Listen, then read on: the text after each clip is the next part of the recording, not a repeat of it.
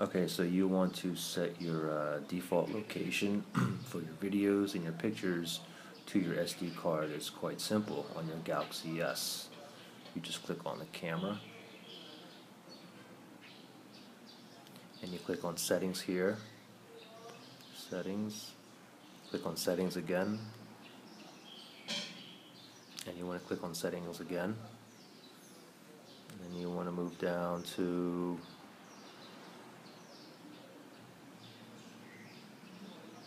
storage. See how it says device? You click on that and you would go to memory card. Now the default is set on memory. Now the thing is, if you eject or take out your SD card, your external memory, it'll automatically go back to your device storage. And then once you put your memory card back in, it'll reset it back to memory card. And it's pretty simple. Thanks.